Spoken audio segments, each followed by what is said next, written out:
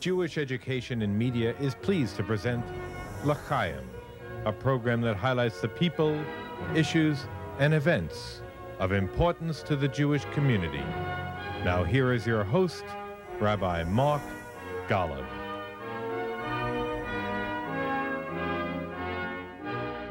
I'm Mark Golub, and on this edition of L'Chaim, I have the pleasure of sitting with Stuart Weinblatt once again, part 2 of our conversation together. If you're with us the first time, Stuart Weinblatt is the rabbi of Congregation B'nai Tzedek in Potomac, Maryland, a conservative congregation in the Washington, D.C. area, and he has done made enormous contributions to Jewish life for the state of Israel, and he's also the author of an extraordinary book entitled Living in the Shadow of Death, A Rabbi Copes with Cancer. It's published by Kitav, and it is available to anybody who wants it in numerous ways. You can get it on Amazon if you want. But Stuart, thank you so much for joining us again. My pleasure. And joining me now to just talk about living in the shadow of death. You have written a marvelous book. Thank you very, very much. And in it, you are very honest about the journey you took. Yeah. Basically, out of the blue, you learn you have lymphoma. And you then, in this book, describe the process you went through. Instantly, how are you now? Thank you for asking. I'm well. I'm in remission at this time, so thank you. I am thrilled for you. Thank you. Okay. There are a couple of things you discuss in this book I'd love you to talk to me about. And in one chapter, I'm going to go to the page here, okay? You talk about the lessons you feel you've learned. You title the chapter, What Cancer Taught Me. Lesson number 1, be in the moment. Interesting. I don't want to go there yet. Okay. Then you say lesson number 2, God, faith, and prayer. And when we've met before on L'Chaim, we really spoke about how you became a conservative rabbi after having studied at HUC, the Reformed Rabbinical School, and you touched on, you made allusions to where you are in terms of God and spirituality. But I want to understand more about God, faith, and prayer for you. And it's the subtitle of a chapter. Mm-hmm. And I don't want to put words into your mouth, and I want the reader to have a chance to read. At the same time, I do want to hear how you would answer the question, where does God, faith, and prayer fit in to your understanding of how a person with an illness deals with illness? And before you do that, I want the audience to know what lesson number 3 was.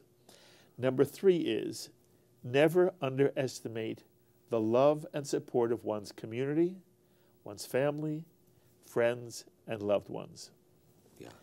And in my mind, I said to myself, I wonder how Stuart would juxtapose, on the one hand, faith, God, and prayer with family, loved ones, and the support one gets from other people. Sure. So where are you on the issue of God and spirituality as it affected you personally, and how you see it in terms of people who are facing illness, or, by the way, any kind of personal tragedy of a kind?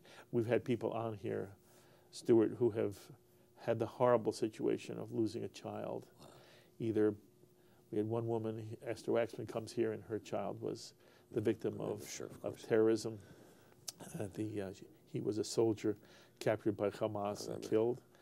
And then we've had people here who've lost children through illness. And that's a different kind of problem than one who faces illness oneself. But the general, quote, religious, spiritual issues are ones that face anyone who deals with a personal tragedy or a tragedy that strikes a loved one. So I begin by asking you to comment on, when you talk about this chapter, when you say one of the lessons you learned has to deal with God and spirituality, what's it mean for you? I would have to say a few things. As I explained in the sermon and the things that I wrote there, it was the experience of faith and of God was what helped me. It helped me tremendously, as well as the community. Helped me to be able to get through a very difficult time. Having said that, as I mentioned, it's not as if I suddenly discovered a religion. I think I already had that. But I'm glad I had it. I'm glad I had it because it meant that I had some of the tools to help me be able to get through this situation. At one point, a member of my congregation actually said, and I mentioned it in the book, that there were so many people who were praying for me. The truth was, he said, the prayer is the medicine, and the chemotherapy you're getting, that really is just the supplement. Okay, stop there for a moment. Do you take that seriously at all? At all, do you take that seriously? Okay, let me tell you. And by the way, my question, Yeah. obviously, the way I ask it, reveals my own bias here. Yeah. I find any Jew who thinks that prayer is more efficacious than medicine but they've obviously never read Maimonides. Right. But I find that to be a wholly un-Jewish attitude. Right. And I want to know where you stand. Right. No, here when that person said to me about the power of the prayer, I thought what they were just saying was, we are all with you. He and that said you're not prayer alone. is more efficacious than than the drugs you were getting. He was speaking metaphorically. You think so? Absolutely. First of all, you're absolutely right. I mean, it's one of the things I talk about in the book is how Judaism talks about the importance of going to medical help. Yes. You know, there was a period. There's a wonderful story in the Talmud which talks about that there was a book of prayers of King Hezekiah, and people used to go to this book, and they eventually, at the time of the Talmud, banned the book. And the reason they banned it is because people were going to the book of prayers rather than to the doctors. So that's what Judaism is about, and that's one of the things that I say. So that we absolutely go to the doctors, and we must seek medical care.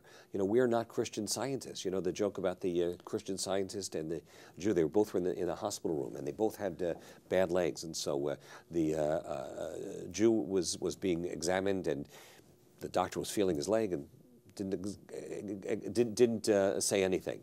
Went over, was examining the Christian scientist, and as he was examining his leg, the Christian scientist was excruciating pain and was shouting.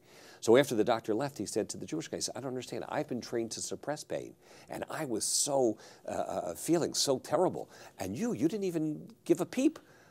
You look at you, and you had the same thing with your leg that I have. He said, the Jewish guy says to him, yeah, but do you think I showed on the bad leg? So the point is that we absolutely believe in turning to doctors. We believe in medical care, but combined with faith, combined with prayer. So let me tell you about what I felt prayer was doing. First of all, I never, and I say in the book, I never felt that when I was praying it was going to wave a magic wand. Yes. You also say you never blamed God. Nor did I blame God. No, I didn't get into the why me, which people often do. And I said, because you know what? When good stuff happens, how often do we then say, hey, how come I all of a sudden won the lottery? You know, why don't you pick some other guy? No, we don't think about it in those terms.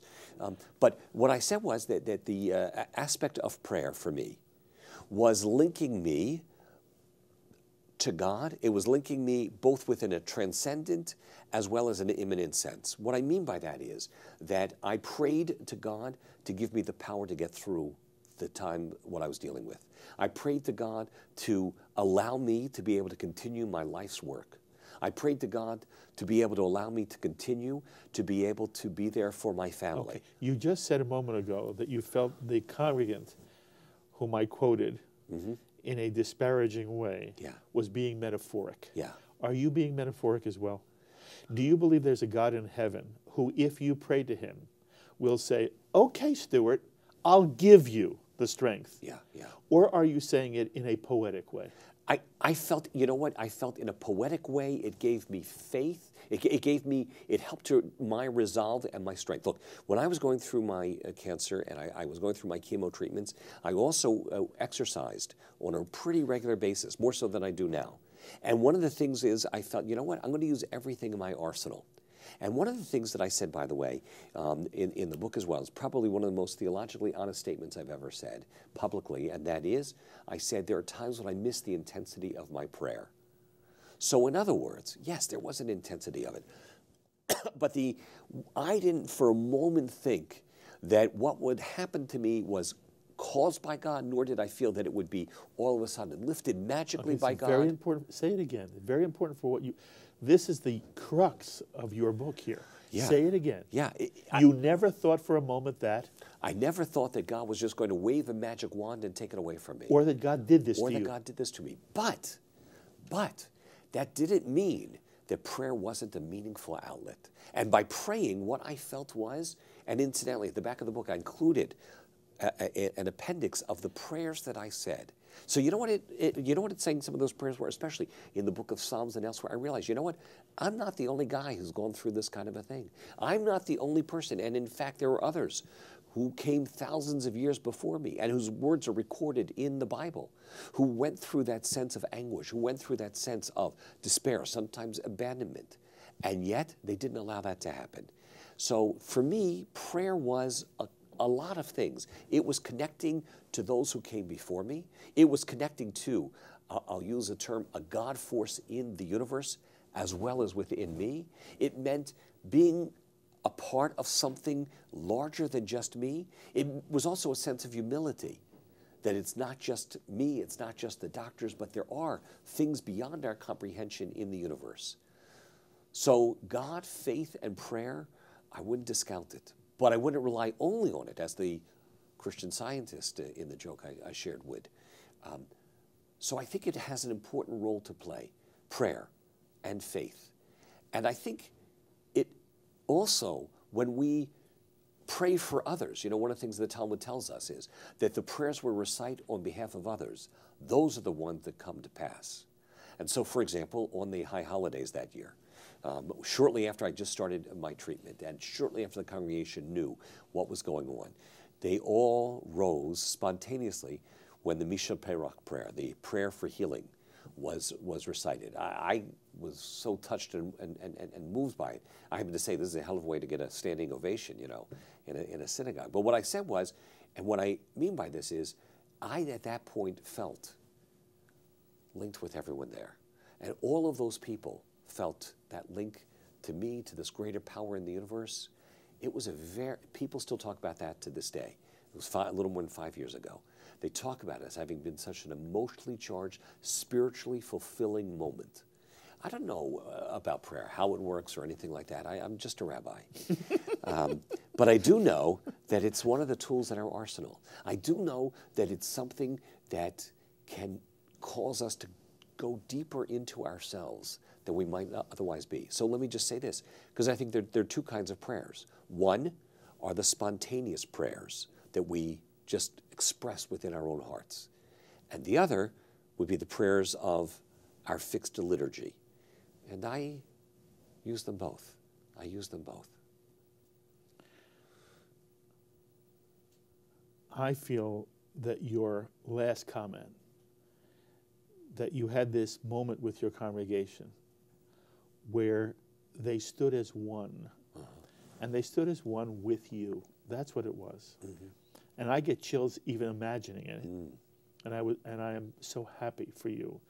And Simcha is your wife, and I'm sure she was there, and it must have also meant something enormous to her. As well as to my children. And to you. How many children do you have? I have 4 children. You have 4. Were they all there that day? Absolutely. Okay. Yeah. So it must have been, you know, it is affirming in life in a way that is indescribable. And to me, that is the moment for me that I want for every other human being. I want it for myself. Sure. I want to give it to others.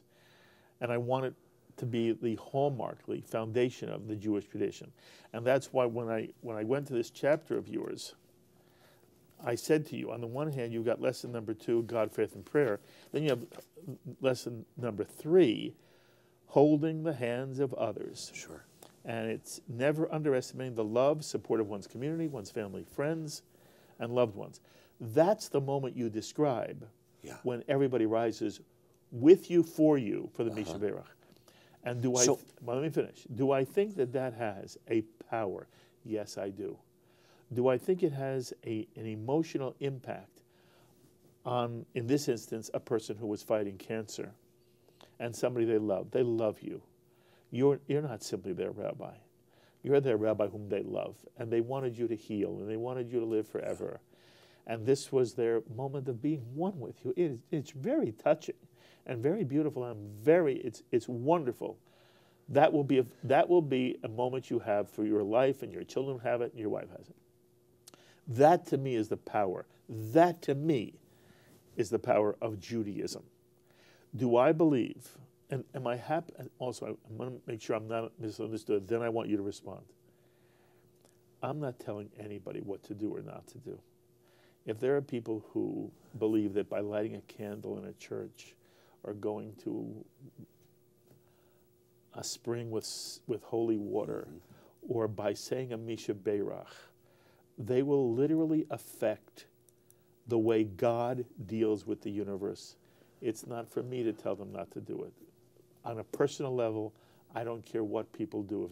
If it's satisfying to them, it's meaningful to them, go. Right.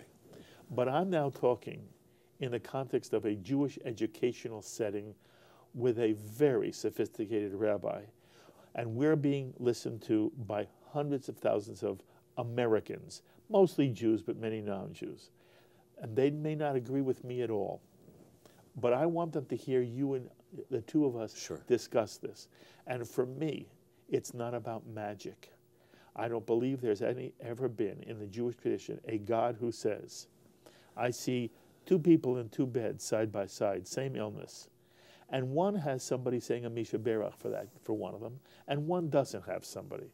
I'm going to take care of the one for whom there's a Misha Berach being said. The guy who doesn't have a Misha Berach, I couldn't care less about him. I don't believe the Jewish tradition ever said there's a God in heaven who works that way. And when you say you didn't blame God, nor did you ever think there would be a God who would take it away, I believe that's the Jewish tradition. The Jewish tradition says health is not God's punishment or reward, and that I'm now using a great conservative rabbi, Harold Schulweis, may he be remembered only for good, who said, cancer is not moral and chemotherapy is not moral. The world of science is outside of morality. How we treat each other, and whether we stand and show a rabbi or a human being solidarity, which fills that person for a moment and maybe a lifetime with a certain degree of strength to withstand whatever. Not that it would make you survive cancer. 1 million people could stand in a Misha Berach. If your body and the chemistry and the biology and the medicine is not going to make you better, 1,000 people saying a Misha Berach for you is not going to save you, and no God is going to say, oh, because Stuart had 1,000 people saying a Misha Berach. And what I want to say is the Jewish tradition has a most marvelous embrace of life, which says every one of us is to take as good care of us as possible, of ourselves as we can. We seek medical care and attention whenever we need it, and we're irresponsible if we do not seek medical attention. And at the same time, we surround ourselves with a community of loving people, loving family, loving friends, and out of our contact with them, we gain strength. And what I worry about is that there will be children, Stuart, who are taught, if you say a Misha Berach and you're serious in it, God will listen to your prayer and God will save your loved one. And then one day this same Jewish child has a parent who is ill, and he prays to God fervently, and the parent doesn't survive. Is it the child's fault? Did the child not say the Misha Berach with a full enough heart? Did God not listen to that Misha Berach? I don't want that to be the Jewish model that we ever teach our children or our congregations. But we teach them the experience you had. The Misha Berach's power is not that it influences God, it's that it touches the soul of those for whom the Misha Berach is said in some mysterious way, even if we don't know it's being said. But it's not God being influenced or manipulated or inspired to help us. That's not the way Judaism sees the world. You have a right now to tell me you think I'm wrong. Let me respond in a number of ways. First of all, I remember when the first time I was a rabbi, actually, I was still in rabbinical school, not yet a rabbi, and we have a bi-weekly pulpit in Muncie, Indiana, and I went to visit someone who was in the hospital, and the person asked me to pray for them. And I felt so uncomfortable for all the reasons that you have articulated. I tried to say, we don't normally pray for other people, you have to pray for yourself, and even then, and blah, blah, blah. Today, when someone asks me to pray for them, I pray. And you know what? Even if they don't ask, I offer to pray. And you know what? It brings them tremendous comfort. And when I pray, invariably, as I did just the day before, yesterday before coming here to see you, and I visited someone in the hospital, and he was lying in a bed, I touched his hand as I said the Misha Baruch prayer. And it was a moving moment. Do I believe that my saying that prayer is going to change the outcome of what has been determined or not determined, be it in the heavens above or on earth below? Not at all. But it's the ultimate question that you're asking, the same way in terms of when we say the Unatana Tokef on the high holidays, who shall live and who shall die and so on, who shall be rich, who shall be poor. I think there is, and I talk about it in the book, there is a randomness within the universe that is beyond our control. But I also think, and one of the areas where I would disagree with you is, I don't think it's quite, I alluded to it previously, as black and white, as rational and irrational, as everything is scientific and non-scientific. I think there are things in the world beyond the realm of understanding. I think there are things in the world beyond our ability to comprehend. And so I would never want to cut that off. Again, I approach it from a realistic perspective. And I approach it from the perspective exactly what you say, that our tradition demands and commands us to seek medical help, and says we cannot just rely upon the shamans and witchcraft and witch doctors to do things, but we have to seek medical scientific help.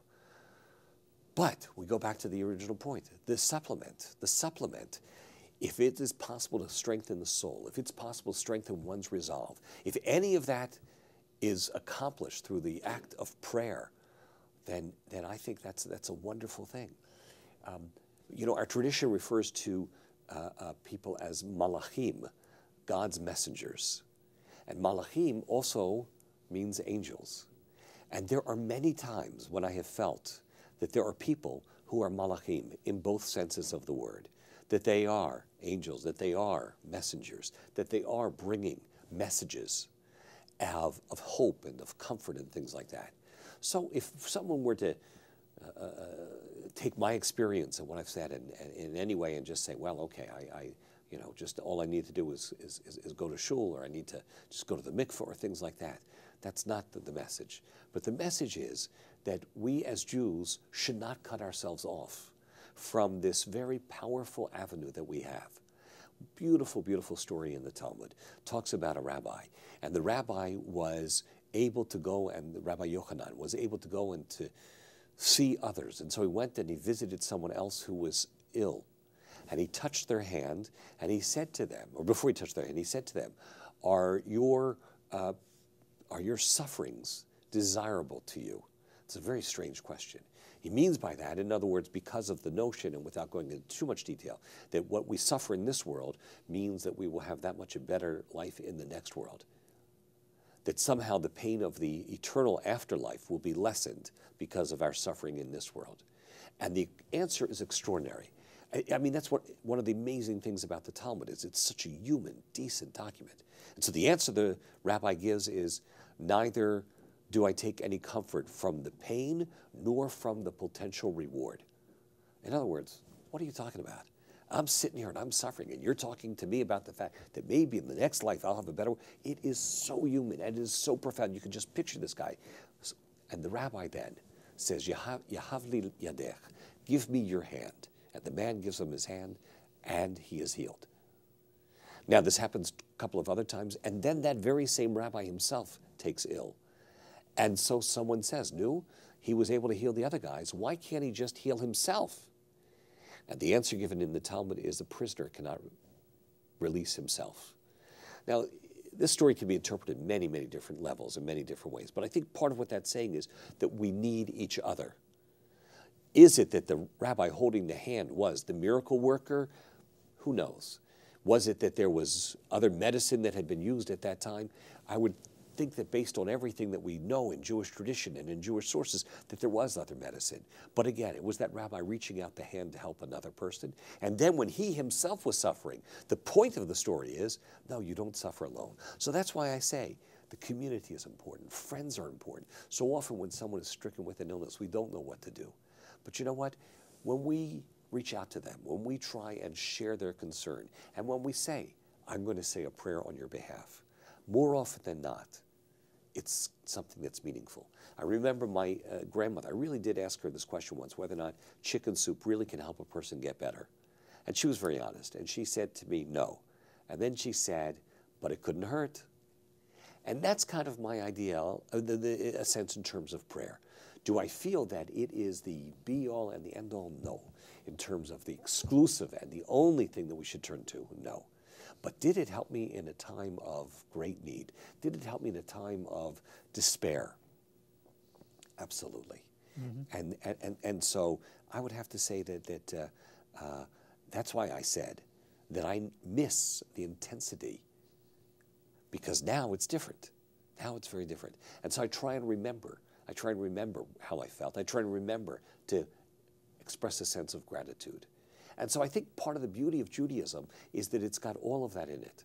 What I mean all of that, referring to the importance of this world, the importance of seeking professional help, seeking medical care, but by the same token, that also we recognize that there are things beyond our comprehension and that it's okay to reach out in that direction also. You know, as a rabbi myself,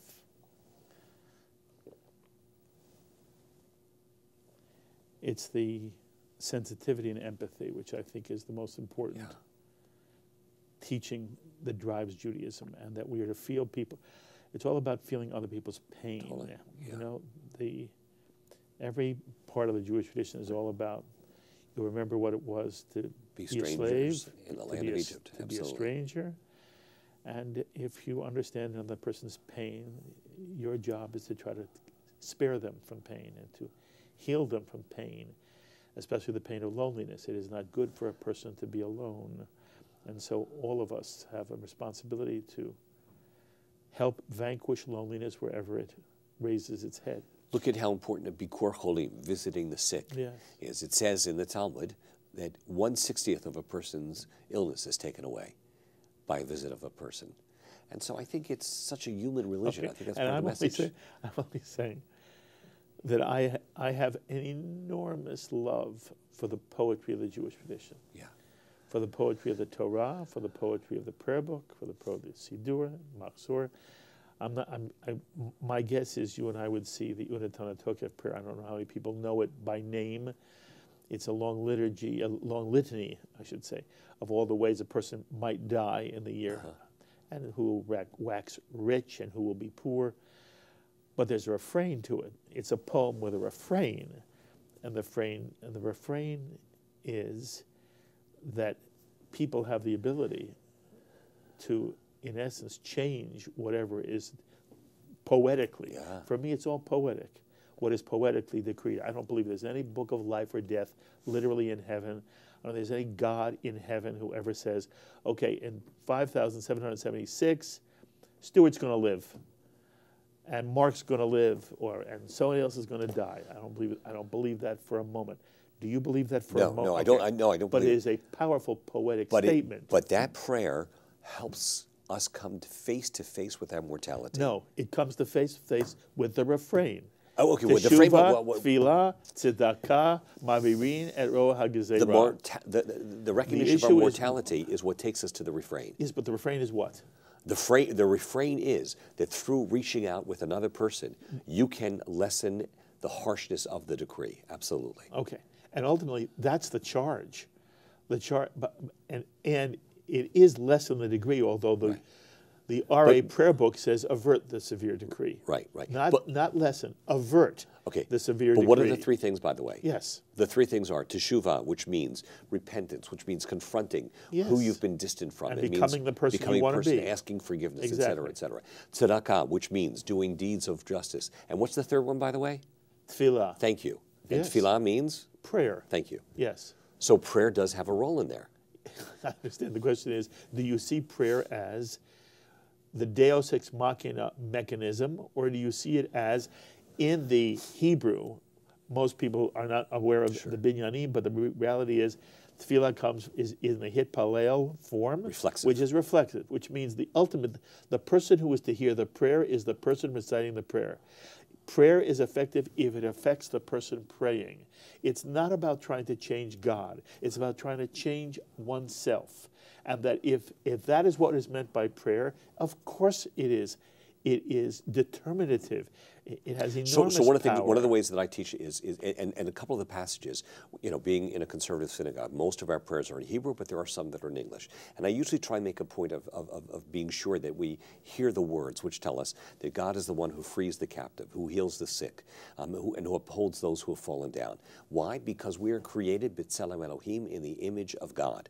And so it's a little convoluted, or a little couple steps you've got to take, but the point is that I often will emphasize, so if God does those things, and we're created in the image of God, then that's our responsibility. Absolutely. So tefillah is meant, as you said, reflexive, but it's also meant to remind us what is expected of us. Exactly. And what are the kinds of people we should be. Someone, a line it's not about what God's going to do for us. No, someone once, it may have been Harold Kushner, had said, somebody said, I don't need to come to pray, to synagogue to pray, because I don't need to ask God of anything. And the answer is yes, but perhaps God has something to ask of you. In other words, that God may, when we're reading those prayers, when we're hearing those prayers, then we become conscious of what it is that's expected of us. And ultimately, I love that. That's beautiful. Ultimately, that makes us better people, I hope. Yes. But that's a different sense of prayer. The way you say it now, that changes the Unatan Tokef. Yeah. And that changes the entire Siddur. And that, there's a prayer where we pray, we thank God for remedies, and also recognize that God is the ultimate rofeh, that he is the ultimate doctor. And the rabbis ask, why do remedies come before the recognition that God's the rofeh? And the answer is, because the first thing you go is to the remedies. And through the remedies, through the medicine, God becomes a healer. You don't go to God and ask God to heal outside of nature. That's right. It's only within nature. And again, I am not against prayer. I only want to say that prayer is a poetic expression of the Jewish soul. It is not an attempt to manipulate God to do something for us. Right. So first of all, the point about the remedies, part of what that's saying is then it's incumbent upon us to discover and find the natural course of events that are and that is there. Number one. Number two, one of my favorite comments about prayer, also from the Talmud, is the one that says, pray as if everything depends on God, but act as if everything depends on you. Beautiful. So that, to me, is part of the way in which I approach taking us back to here. Yes. In other words, that the intensity of that prayer is, okay, but then Judaism is so beautiful. It doesn't just say, that's it, and walk away. But then that other half of the statement is, okay, but act as if everything depends on you. You then have to have that resolve. You then have to take matters into your own hand. You can't just pray for poverty to be eliminated. You have a responsibility to do something, to be part of that solution. And I think that's part of the beauty of Judaism. That's wonderful. Coming back to one other drash that you cited from the Talmud, do you believe that suffering in this world is so that one will not suffer in the next? I don't believe it, but, and here's the but. But? But. You're so interesting, Stuart. There's always a but. I'll tell you why. You know why? Because there are times when I have been with people, and that notion has given them a sense of comfort. So who am I to take that away from them? So it's not necessarily something that I would, if someone is suffering, I wouldn't throw it on them. I wouldn't all of a sudden teach that or say that. But what I'm saying is, if I'm with someone who is suffering, they say, yes, but you know what, at least, et cetera, et cetera. I'm not going to say that's gobbledygook. Okay, that's my point. When I'm confronted with an individual in pain, I don't do theology. Exactly. Okay. Here I do theology. Right. Here I do the philosophy of Judaism. Look, there are people who say one of two things, both of which I find very, very upsetting. One, if you look at the Torah and you look at the prophets, you look at the Bible, Tanakh, the prophets tell us that Israel was destroyed because the Jews weren't being good enough people. Sure. Judah was destroyed because the Jews weren't being good enough people. That ultimately, God brings destruction when Jews don't follow the mitzvot. Okay. And therefore, there are Jews who argue the reason for the Holocaust was Jews didn't follow the mitzvot. And that God ultimately punished Jews with the Holocaust because Jews weren't being good enough. There are Jews who actually say this. That bothers me. Number two, there are Jews who say, and I will never believe in God, have a relationship with God. I reject God totally because God did not save me or my loved ones, since normally the person saying it very often was saved. I endured the Shoah. I was in Auschwitz. I was in Birkenau. And I saw day after day the most horrendous inhumanity. And God didn't stop it. And therefore, I don't take God seriously ever again. Sure. And my reaction is, neither of those understands what the Jewish tradition teaches about the way in which God interacts and is present in the world. And before I let you respond, I want to feed you one of the great lines from Living in the Shadow of Death. This is your line. You talk about how you believe God cries. Remember when you wrote this? Sure. Yes. And that's something I believe I love that poetic image. God will never interfere, but God is always there rooting, empathy, and crying when he sees inhumanity to man.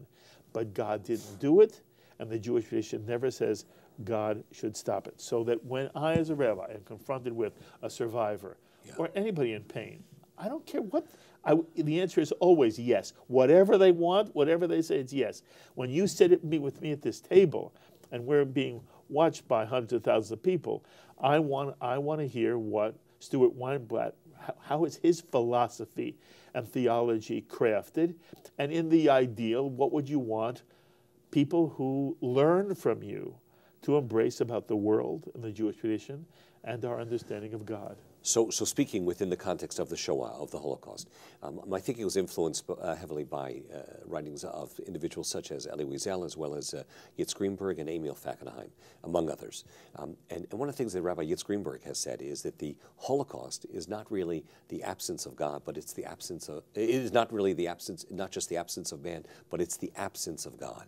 In other words, that God was not present in the lives of those who were taking the lives of others. It was an anti-God kind of a force. And so I think that when people turn and are living their lives in a way which is consistent with what we know to be, what we believe to be the case in terms of how God wants us to live our lives, that's when we begin to realize that murder and destruction is so wrong. It's, I think, one of the inconsistencies of what's going on in the world today with those who, in the name of God, in the name of Allah, are committing acts of terror and violence and so on, and why so many Jews are so repulsed by that kind of a perception there. But getting back to the Holocaust, I think it's it's so fascinating, Mark, because there are people who came out of that experience and they lost all faith, and it may have gone in with as religious people. There are people who maybe even came out of it and they acquired a faith as well, a belief.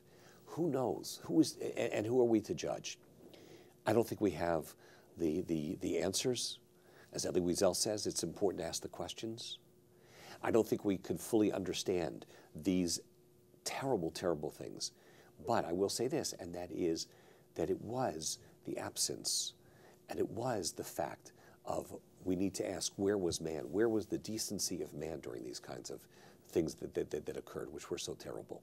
Where were people having the courage to stand up and do the right thing? So I look at these events, and it is the kind of thing which can shake and shatter an individual. But if I could just use a different example altogether from a different context. I remember I was teaching many years ago in a Jewish camp, and there were some number of Israeli kids who were in the camp. It was a B'nai B'rith camp, BBYO, which is a terrific program. And we're talking about the miracle of the fact that Israel survived the War of Independence. In 1948, 600,000 Jews, that's all in the state of Israel. Many of them immigrants who had just come from the Holocaust. Many of them, people couldn't even yet speak the language. They didn't even have a common language. And somehow, despite the fact that they were surrounded by the Arab armies who wanted to defeat them, who wanted to push them in the sea, Israel won the War of Independence. And so I said, you know, that truly was a miracle that Israel won that war. And one of the young men who was an Israeli, a young Israeli man, came up to me afterwards and he said, you know, I just want you to know, my grandfather fought in that war, and my grandfather did not believe in God. So how can you say this was a miracle that Israel won that war? And I said, you know what? Maybe I believe God has just enough of a sense of humor that he would use someone who didn't even believe in him to achieve the victory. And I was playing, obviously, in terms of the imagery there. I think when it comes to theology, I think it's important to abandon certitude. I think it's appropriate to have questioning. I think it's appropriate to look at the vast array of approaches. It's one of the reasons why we have a Rambam and we have a Ramban, Maimonides and Nachmanides. Why we have a Rashi, we have an Ibn Ezra. So there are different approaches to understand these kinds of deep questions which have puzzled us for so long. But again, going back to one of the things we've talked about before, I think it's the journey, I think it's the questioning, I think it's the delving and into the depth of Jewish tradition, which can really help us to put these things into a framework. At the end of the day, what are people looking for? I think people are looking for a way to try and interact and understand the world around them. As Jews, we have this belief in God, which is at the foundation of Judaism, but there's so much more than just that. It's one of the reasons why I'm sure you and I both recognize and know and probably feel this way as well, that it's not necessary, as important as God is to Judaism and to Jewish existence, but one can question God, one can challenge God and still, and maybe even not even believe in God and still be within the Jewish realm. That's not necessarily the case in other religions. You're absolutely right. You're absolutely right. I feel it's one of the greatest things about the Jewish tradition, that people are free to struggle in their own way. I happen to think that being not sure, unsure, or to use the Maimonidean imagery, every now and then you're sure. Every now and then there's a flash of lightning. And the question is, how well do you live in the darkness between those flashes? Beautiful. And as long as one is willing to live as if, kiviyachol, as if there's a God, which comes back to the passage you just quoted about live as if. You're permitted to doubt in the Jewish tradition, and you're still called. You can even say, I don't think there's a God, and you still get an aliyah where you say Noten HaTorah. Beautiful. Edmund Flagg in the early 1900s had said, one of the reasons why I am a Jew is because it demands of me no abdication of my mind. In other words, you don't check your intellect at the door when you walk into a synagogue, but you continue to maintain that healthy skepticism and questioning. I think it's one of the healthy aspects of Judaism. Oh, I love it. Now, I want to ask you, to be as honest as you can be as you look at yourself vis-a-vis your congregation. Sure. When you imagine yourself in front of your congregation speaking, in general, I find that rabbis are much less sure than they want their congregants to think they are. That rabbis feel that they must project a certain sense of absolute surety about the existence of a God and how prayer fits in, when in reality, when you talk to them off the pulpit, at a convention, at dinner, they will tell you they're still searching as well, that the searching is almost the quintessential human condition of the Jew. There's a certain part of us which really says, there is something bigger out there. The Hegelian understanding of the awe that we have in the universe, whether it's Buber's I and thou, however you describe it, that there is a sense that there is a Shekhinah that walks at the right hand of every human being. At the same time, a Jew does not check his mind at the door, and that every now and then one says, it could be that this is all one big cosmic joke, and I have to find my way inside the two alternatives, and maybe it's somewhere in the middle. Now I'm asking you, how sure are you, and how sure do you think your congregation thinks you are? Does your congregation know where Stuart Weinblatt really is as you struggle yourself with what it means to, in some way, embrace the idea of God. Yeah, I think it's a mistake for rabbis not to invite people and congregants to come along with them for the journey. Oh, I think you're absolutely right. You're absolutely right. So But you know, many don't. Yeah. You do know.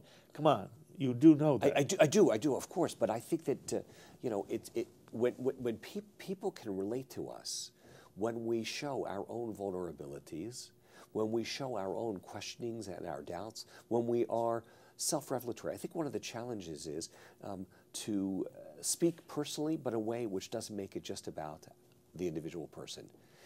Throughout my rabbinic career, I've done that. When my daughter got married, for example, I gave a sermon about marriage. What's my message to my daughter? And the truth is, I did it as a way to speak to the entire congregation about love and about marriage and things like that. When I had a son who went off to college, I talked about letting go. And that was a beautiful way to talk about that part of my life. And so and again, the challenge, as I say, is not to make it egocentric, but what is it from our tradition that we can bring and share with others? When I turned 60 just a couple of years ago, that was a big turning point for me. And so what did I do? I gave a sermon about it. And I found that people, as a result, were able to relate. So whether it is our attitudes about God, which, as I mentioned before, I'm not where I am now where I was 25, 30 years ago, or in terms of what's happening in our own lives, I think that makes us more multidimensional. I think at the end of the day, people are able to relate to us much better. I agree with you. By the way, you said at one point in our discussion, after all, I'm only a rabbi. Yeah. By the way, there's something very profound in that, and it was I was touched by it.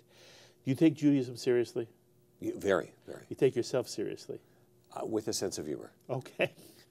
That is another problem I find. I think it's a big distinction that rabbis sometimes fail to appreciate. You can take Judaism very seriously, right, while having a very good sense of humor about oneself, and there's no point in taking oneself seriously.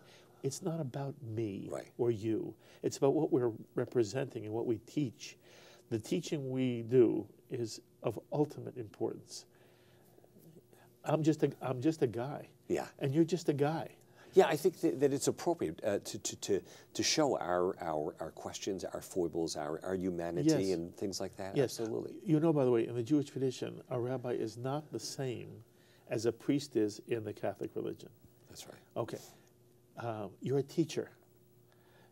No holiness has been given to Stuart Weinblatt because he's a rabbi. As I've reminded my congregation, 9 rabbis don't make a minyan, but 10 Jews do. I once, when I was living in Florida, had a neighbor who was a devout Catholic, and he didn't know much about Judaism. And he says, when I'm sitting in, and I was a young rabbi, only ordained a year or so, he says, when I'm sitting in church, I'm praying to the priest in the hope that the priest will carry my prayers to Jesus, who will carry my prayers to God. And then he says, when people are in the congregation, do they pray to you like that? And I said, no, not at all. I said, people pray directly to God. And the guy said to me, that's the thing I love about you Jews. You go straight to the top. Which I wasn't sure if that was a compliment or an anti-Semitic comment, but probably a little bit of both. It was a compliment. It was a compliment. I also want to make sure you and I do not leave the wrong impression. In classical Christian thought, the notion is that the suffering you have in this world will relieve you of suffering in the next. That is a fundamental tenet. And the meek shall inherit the earth. Ultimately, the earth in that phrase is meant the kingdom of heaven. Sure. I don't want you to leave the impression that you think suffering in this world is inflicted on God so that it avoids suffering in the afterlife. No. For a Jew. Absolutely. Okay. All I'm saying is that is a response within Judaism, not something that I personally believe. It's not a mainstream response. Exactly. And if someone happens to believe that, I, as a rabbi, would not take that away from them. Okay, yes. That's we what I'm saying. both, Okay. when we're with an individual, it's their business. Right. I'm talking about at this table. Yeah. Okay. Living in the shadow of death, how scary was it for you when you learned you had cancer? The scariest part was before I knew what was going on. I knew I had a pain. I knew something was happening, and they weren't able to figure it out. It took a while. It was actually a good maybe 6 to 8 weeks or so. You describe it, it takes a while. Yeah, and I was surprised it took as long as it did. And that was even with getting excellent medical care and cutting through some of the red tape. And what happened was I was supposed to take a group to Israel, and the doctor was aware of that, and he said, fine, we'll start your treatment when you come back. And then on that Friday, he saw some biopsy reports and everything, and we were supposed to leave on the beginning of the next week, and he said to me, you can't go. He says to your wife, if you go, he's going to die. He said, that's what he said, if you go, in 2 months you'll be dead. Yeah. And at the time, I was a little startled by that and a little questioning the bedside manner of the doctor. But the truth of the matter is, had he said anything less than that, I probably would have been in denial. And so there was something to be said for being direct and for just, hitting me over the head with a hammer and saying, you better take care of this right away. Okay. To what extent do you live in fear now? In terms of cancer, I feel it's contained. I feel, you know what? It's not even something I think about on a regular basis. Good for you. Good for you. By the way, we are very fortunate to live in the medical era we live in. I was just saying that the other day to a member of my congregation.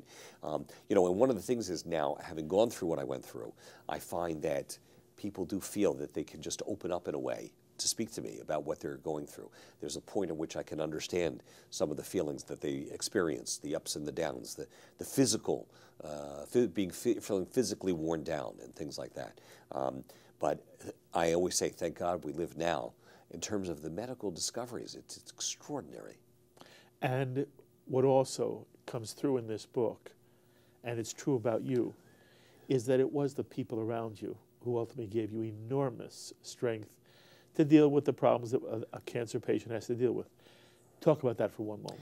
Yeah, so what happened was, at one point, members of the congregation wanted to help in so many ways, and my wife, who was an Israeli Sephardic Jew, was so used to being the giver and having an open home and performing the mitzvah of Hachnasat Orchim and preparing for others, as myself as well, but she even more so. And now we were in the other, the shoe was on the other foot. And the initial reaction was to say, no, that's okay, we're fine. And then I turned to her one day and I said, you know what? I think this is something that the members of the congregation need as much as we do. In other words, to feel that we were in it together. And so it was a very moving time in terms of that sense of community and the sense of knowing, as we said earlier, that I wasn't alone. You have done such fabulous work for the Jewish community, and you continue to do it. You should go from strength to strength. You're still at the beginning. Kol tuva hatzlacha, and it is such a pleasure to sit with you. I hope you come often. And I have enormous regard for what you do, what you stand for, and the positions you take. So Yasher Koach, thank you very, very much. Thank you so much. The thoughts of Stuart Weinblatt, Rabbi of Congregation B'nai Tzedek in Potomac, Maryland, the author of Living in the Shadow of Death, A Rabbi Copes with Cancer, published by Kitav, available on Amazon. And you can see what a remarkable human being he is. As always, I invite you to be in touch with me with any thoughts or comments you may have to any of the ideas expressed on this edition of L'Chaim by either Stuart Weinblatt or by myself. Please email me, write me, post on our Facebook wall, or tweet me. I look forward to hearing from many of you. Until the next time, I'm Mark Golub. L'Chaim, my friends, to life.